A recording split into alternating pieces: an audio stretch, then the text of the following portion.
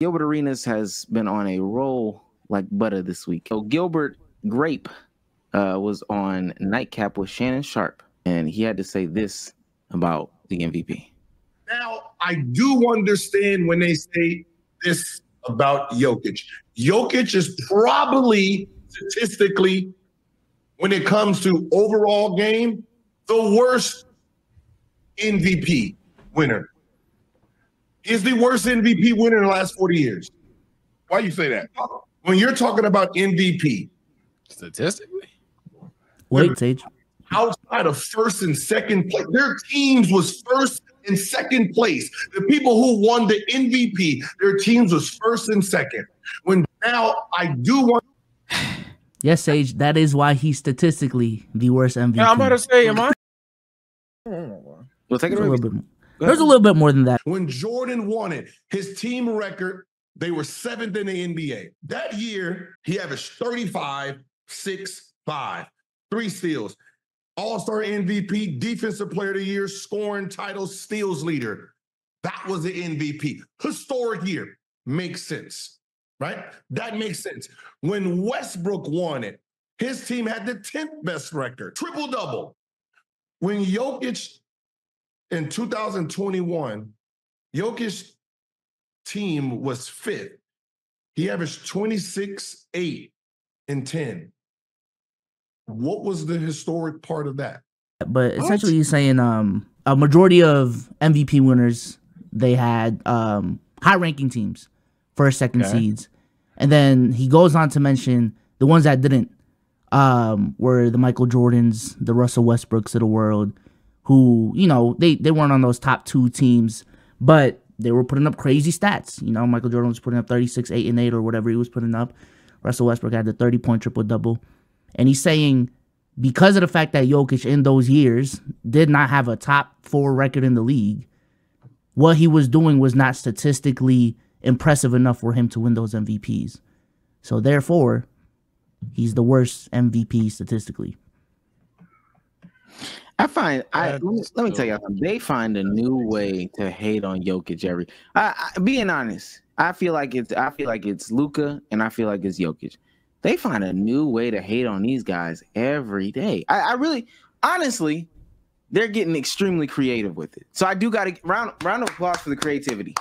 Round of applause. Because I just never sat back and would even think about that. Like, I know they got that from apparently an NBA exec. That's what they say. NBA exec says Jokic winning 3rd MVP is not going to age well. What does that mean? What could that possibly even mean? That means we have to scale him to other Hall of Famers that has 3 MVPs, and he's not in the top 10 all time. Oh, okay. Well, so I'm glad you said that, Sage. 3-time MVPs and 2 Finals MVPs if they win this year will be LeBron James, Michael Jordan, Larry Bird, Kareem Abdul-Jabbar, and Magic Johnson. Is he the worst out of that list or category or whatever? Yeah, he's awful. I think people are genuinely starting to get uncomfortable with how good Jokic is. Cause like the he doesn't put up historical numbers argument. I was talking about it in my video today. I'm like, okay, let me look at these numbers, right? 26 points, 14 rebounds, 8 assists on crazy efficiency. Name me how many players can put up that stat line in NBA history. Wilt? LeBron? I don't even think LeBron's done that. Like, he's a guy putting up 26, 10, and 8. And winning. And is efficient. People are genuinely, I feel like, getting uncomfortable with how good he is. Yeah, for me, first things, I just find this whole take ironic. Statistically, it's been explained by you, explained by the clip. I haven't seen the entire podcast. I know there's probably someone stuck in Gilbert's arena that would say that he explained it better on the pod. To each his own. From what I've heard, from what I've been told, yeah, that don't make no damn sense. I don't need to talk about how just eyeballing Jokic's 2 MVP seasons comparing to others, you can easily find worse statistical seasons. So there's that. And then there's also, pardon me, And then most importantly, I find it ironic though, because isn't Jokic the guy that he only has praise via statistics? I thought that was the thing. I thought the thing was Jokic is a guy where you just don't watch ball and you come up here with your actually stats, and all these guys on Twitter that never hooped before are talking about things that they are familiar with because you can talk about stats. You can't talk about something you haven't played. I thought that's what it was. I thought even as someone mentioned in chat that stats were made up for Jokic, but now he's the worst at that. Yeah, it doesn't make sense at all. It's just complete inconsistencies. Considering even if that argument was well put together according to the full episode, I'll go watch it offline. But even if his argument was well put together, combining that with other past arguments that he has made, let alone everyone has made about Nikola Jokic, yeah, that just doesn't make sense. I'm not gonna hold you. As soon as I heard Gilbert Arenas say it was the worst MVP ever won, I knew it was going to be full of shit. He's racist. He doesn't even like foreigners. He thinks all the Euros should be out of the NBA. So anything he says when it pertains to a European player, to me, from now on, invalid, doesn't matter, is going to be dumb. And then if I waited another 30 seconds, my suspicions were confirmed with it being something dumb. Makes absolutely no sense. It's, hey, man, Gil's trying to get that shit off. I feel it. Somebody got to be the bad guy. Why not? Why not it be me? I feel it. Let me introduce another point in this because it's loosely tied, but I want to introduce another one because, like I said, they find a new way to hate on these two every day. Gil found a way to hate on Jokic as well. I mean, not Jokic, but Luka. Jason Tatum damn near can't be a superstar because a 25-year-old can't make it win a championship. He's a young kid still. We're not talking about he went to the championship at the age of damn near 22, 23, 24. And then you have Luka over here who's compared to Michael Jordan, and he's James Harden. He's literally James Harden, right? A dude who scored a lot of points, don't play no defense, right? But we see what they did to James Harden, who didn't play defense. They let the world know he didn't play no defense. They let the world know he was a one-sided player. This is all he do. He's just a stat. Luka is considered the next Michael Jordan. The Michael Jordan who played defense and offense. And we have one-sided where we're like, all right, one-sided. Well, we know what that looks like. That's James Harden. Can he say he's better than James Harden at scoring? Can't even do that. They can't even argue. You can't even argue that he's a better scorer than James Harden in that same category. But he's considered the next Michael Jordan. Who said? He put his ass in Larry Bird. Make the argument: who's better, Larry Bird or Luka? Luka. Here's the thing. Me get shut the fuck up then. Oh, I thought he was done. Yeah. Before we move forward with the rest of the podcast, we want to shout out the sponsors of this podcast, Prize Picks, our personal favorite way to play daily fantasy sports. The game is very simple. All you got to do is download their app, go on their website. They got a bunch of different sports up top with a bunch of different statistics. And if you know ball for real, you can win some money. Let's go ahead and make some picks today. The Lakers are facing the Sacramento Kings. Damo, do you think Austin Reeves can get more or less than 24.5 points, rebounds, plus assists? This is a big game for us. We need this dub. Give me the more. Scoot Henderson facing the Atlanta Hawks. Do you think Scoot Henderson can get more or less than 4.5 assists? I'm the biggest Scoot hater in the land. He's gonna forget his guys at home. Let me get the less. We'll go ahead and put $10 on this entry, place entry, and boom. That is how you make an entry. And if you guys use code LKIB, you guys can get up to 100% match on your first deposit, up to $100. So if you put in 20, they'll give you 20. Now you got $40 to work with, up to $100. Links to everything will be in the description. And shout out to Prize Picks for sponsoring this video. Luka over Larry Bird. Besides that, here's my thing that's ironic about that argument as well. James Harden at one point in time, if we're going by that comparison, if the Luka and Jordan comparison is valid, I think we all were there for James Harden hype.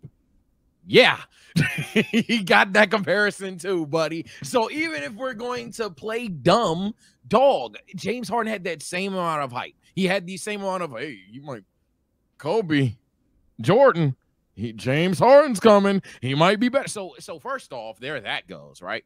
But then secondly, why is Tatum not a superstar, but Luka is seen as a superstar? Again, context matters. It's not just about who goes to the finals and who doesn't. People are unimpressed by things Tatum has done, valid or not, because we're not really discussing that. Valid or not, people have been unimpressed by certain moments in Tatum's career versus with Luka, we've pointed to, wow, this nigga has nobody. Time in and time out, time in and time out, time in and time out. And even then, people point out the flaws. Even then, people like yourself will sit there and say, Luka can't get it done. Luka's a choker. Luka's a stat guy. All these other things.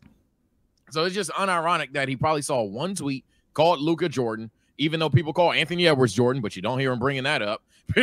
Don't hear anything about Anthony Edwards being Michael Jeffrey Jordan, and Luka's done more than Anthony Edwards, but that's besides the point.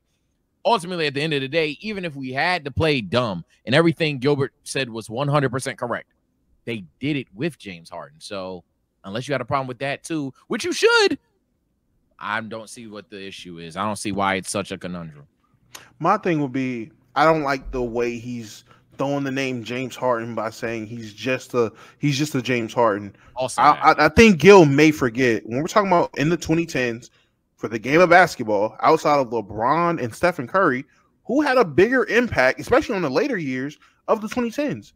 Nigga, James Harden. The reason why the gather step, the reason why niggas is getting real iffy with what's a travel, what's not a travel, what's a carry, what's not a carry.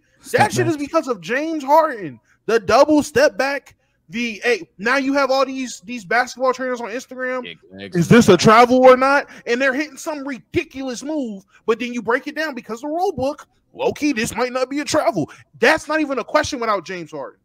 Hands down. It's not as much as I have to say about James Harden, all the shit I talked about James Harden, the Charles I did with James Harden. When we're talking about post 2015 basketball specifically, James Harden has a bigger imprint on basketball in that time frame. Again, outside of LeBron, Curry, you can argue Kevin Durant. Paul George. Oh, and honestly, now you gotta say Paul George. Still elite company in terms of for the game of basketball. So just saying he's a James Harden, insane. Then I'm with Sage. Who's better, him or Larry Bird? Hey man, 2.0. We done with the 90s. Done with the 80s. I'm not trying to hear that shit. And I would love to have a conversation with him because I loved he said that. Yeah, niggas, shut the fuck up. Yeah, old niggas, because I'm not trying to hear none of that Larry Legend bullshit when we're talking about the Luka. I'll sit there and talk to you all day about it. I'm with Sage. He's seen a comment. He probably was on playback one late night or doing some fucking stream or just being bored and seeing niggas trolling him. Seeing niggas joking, seeing niggas be hyperbolic, whatever it is, seeing niggas do what internet niggas do. And all he said was, this was wrong with these niggas now. This is the problem. And went on this fucking hill to die on. And he's racist. I'm not forget. He's racist to Europeans. It is confirmed. You put a little mustache on him, you know who he is. Come on. This is crazy. I think if you listen back to the original take, he was trying to say something and just fucked up the explanation altogether. Because I think the take he was trying to say was just that, okay, if you're not a top 4 team in the league, you need to have the outlier season, right? Which is something that we've talked about on this podcast. If you're not going to be winning at crazy rates and putting up good numbers, you have to put up historical shit to win the MVP. He fucked up by saying, the reason why, the reason why Nikola Jokic is the worst MVP of all time, statistically, is because he didn't win much. He fucked up because of that. He just fucked up the explanation. But even in that supposed right take, you can still pick that apart because I genuinely feel like the conversation around the MVP has changed since 2017. I've been adamant on that with this podcast. And I don't know, just holding the MVP conversation now to the standards of what the conversation was in 2010, 2000, 1990, that's just a wrong way to look at the MVP conversation, in my opinion. Now, I will say this. This is a quote. You can't take this young man for granted. He's better than Dirk. He's in the atmosphere of MJ, the best to ever do it, LeBron, Kobe. And so just to appreciate what this young man is doing at the age of 24 is something that Dallas has never seen. And I've said this internally. He is better than Dirk. That is Jason Kidd on Luka Doncic. I guess that is a comparison to Michael Jordan. Right there. That's the one we're looking for.